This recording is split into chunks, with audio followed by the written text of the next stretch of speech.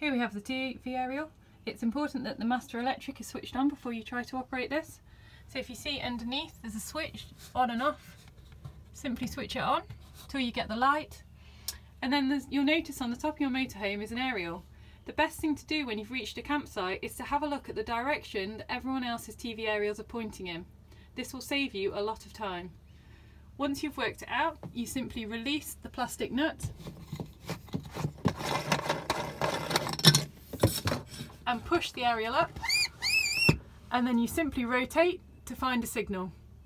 If no one else has got a TV aerial up, you'll have to rotate it, attempt to tune the TV, but if you don't pick up any stations, there's a chance it's facing the wrong way, and then readjust. It's very important that before you travel, the aerial is fully pulled down, pointing backwards, the way it was when you picked the van up, and that this nut is fully secured. Once you've done this, you can simply pick up the TV remote, switch it on and run an auto tune, and your TV will work.